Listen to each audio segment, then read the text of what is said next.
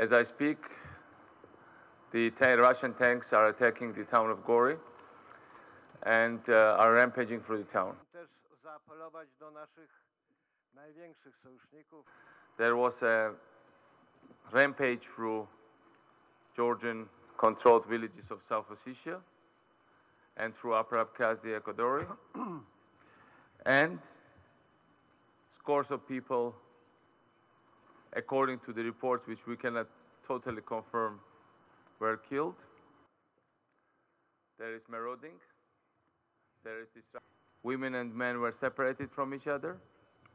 Internment camps were set, and we are getting reports of large-scale violation of human rights, the worst of the case. We are asking for international organizations to get access. As well as I have to underline, the town of Tbilisi was turned into Grozny too by Russian carpet bombardment. And I really want people to go in and check and verify what kind of bombs are these, what kind of pieces of bombs are these. Because I've been hearing accusations that this was Georgian bombardment, and that this is not true. Or I don't understand anything anymore. The leveling of town of Tbilisi was done by Russian Air Force and with the kind of ammunition bombs that we don't have. What we are seeing in the areas is classical Balkan type and World War II type ethnic cleansing and purification campaigns.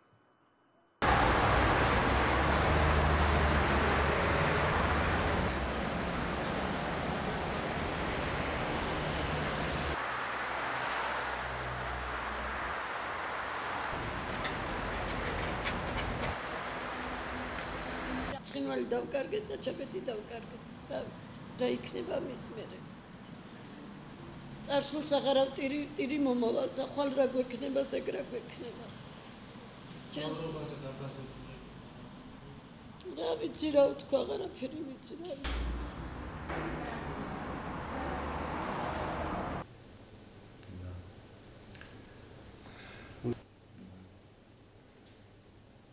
Если судить по итогам этой операции, операция не была подготовлена должным образом. Отсюда эти последствия, с которыми мы сейчас столкнулись. Наверное, не было необходимости сейчас начинать эту войну. Нам совсем непонятно. Ну, понятно, но вторжаться в Грузию никто... А то, что бомбят, Гори бомбят, так сказать, и не только Гори, это уже варварство.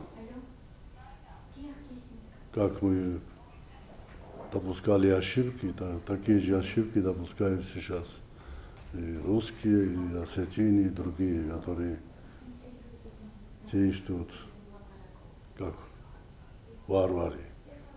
Грузии, Россия, чтобы найти солюцию.